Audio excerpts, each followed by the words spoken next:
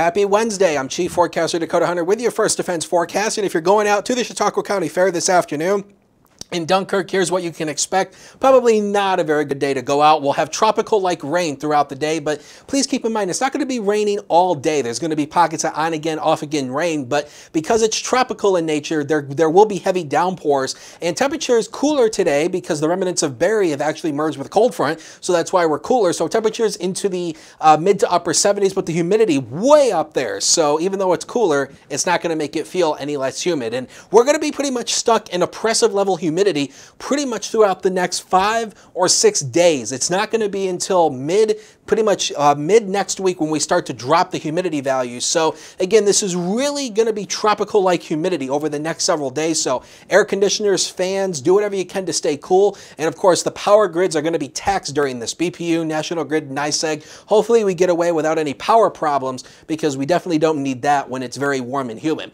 Now, NOAA Storm Prediction Center does have the far southern and eastern portion of the southern tier under a less than average marginal risk for severe thunderstorms this afternoon. That's a level 1 out of 5. But really the main threat is going to be tropical-like downpours throughout the day. But if any storms do become strong or severe, it's going to be a gusty wind threat. But we don't expect that. It's really going to be heavy rain throughout the day. And speaking about the heat and humidity, the Weather Service has issued a heat watch for areas north of here. This basically borders counties near the Lake Ontario shoreline. Here, heat indices could top 105 to 110 degrees. Now, down in the southern tier, the heat indices won't be that extreme, but it will still be pretty bad. We'll see if a heat advisory is issued by the Weather Service over the next 24 or so hours. Here's Future Scan through the day. This model picks up on the tropical rain. And again, it's not going to be raining all day everywhere, but where it does rain, it's going to be heavy in nature. We're looking at possibly about 1 inch to 2 inches in some of the heaviest tropical rain today. That all clears out of here tonight, and then it leads to a gorgeous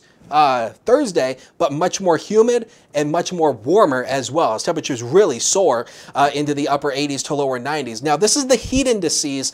This takes into effect the air temperature and the humidity to make it the feels-like temperature. This is tomorrow afternoon. Heat indices will be into the upper 80s, a few lower 90s, and then watch what happens as we go into Friday. The humidity really spikes up, and we're talking heat indices mid to upper 90s across the southern tier to lower 100s across pretty much areas from Buffalo to Niagara Falls out to Rochester. And again, for a heat advisory, we need 95-degree heat indices to get a heat advisory. So we'll see if the Weather Service will issue a heat advisory for the southern tier, because these are very dangerous levels of heat indices. It's very hot and very humid. So up on the 7-day here, 75 today, because again, cooler with the cold front, 88 tomorrow, there's 90 on Friday. Again, we contemplated a lot about putting 90 in the forecast because we don't hit it very often down here, but we think we have a good shot at hitting 90 both Friday and Saturday, and it's just very hot and very uncomfortable like air. And again, it's not going to be until next Tuesday when we start to see the temperatures really start to dip and the humidity take a dive as well.